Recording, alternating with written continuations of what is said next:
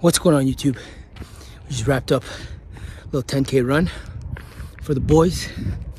Now I'm about to take you guys through a full day of eating at the start of an 8-week mini cut.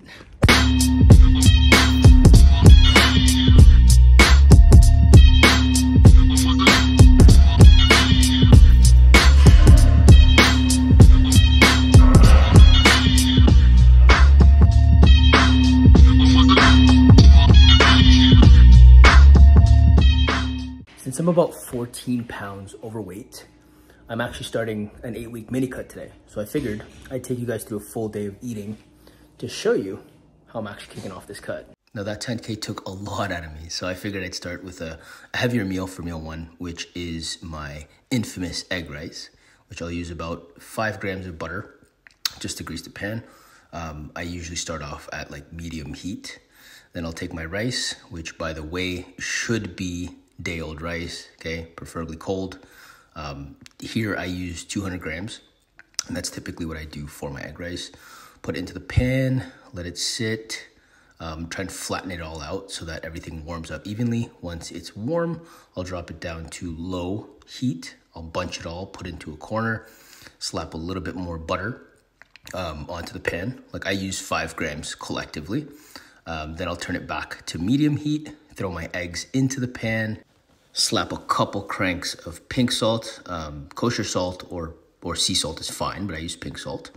Then I'll throw a couple cranks of black pepper and I'll mix my egg. Okay, like I lightly scramble it, let it sit for a little bit. Once the egg is about like, I'd say like a quarter of the way cooked, halfway cooked, I'll actually flip the rice into the egg and start to mix it all together on low heat. You have to turn it down to low heat at this point.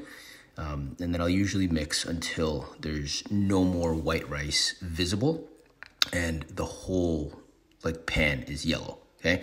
Then I'll finish off with some fresh chives just to add a little bit of flavor and some color to this meal. And to top it off, a little bit more pink salt. So that is my infamous egg rice. You can see the calories and the macros right here.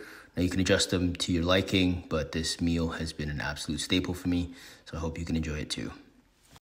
And for meal 2, I decided to make some pancakes. So I use Kodiak cakes. This one specifically was blueberry. I used a cup, then a 3/4 cup of 2% white milk, a whole egg, 50 grams of blueberries, mix that all in. Threw some butter into the pan. This was 5 grams as well. If you noticed, I don't cook with much oil. I use a lot of butter. But anyways, threw my pancake mix in, flip, and topped it all off with some 100% maple syrup because I don't like using fake syrup. I'd rather the real sugar. And of course, it was weighed for precision. That's 25 grams. And you could see the calories and macros for the full meal on the screen. Now it was a heavier meal, but I knew I had a heavy workflow and I wouldn't eat for a while, so I chose to have this as meal 2. Meal 3 was more of a snack. It was just some homemade chicken soup, and I'll put the calories and the macros on the screen here. Meal 4 was also a snack. I was craving something sweet, and I usually have the munchies later at night, so I decided to have some frozen mangoes and a protein shake.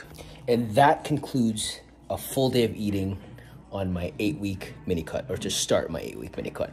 I actually finished off after I finished the sandwich, I'm gonna be just under 2,300 calories at 141 grams of protein, 271 grams of carbs, and 66 grams of fat.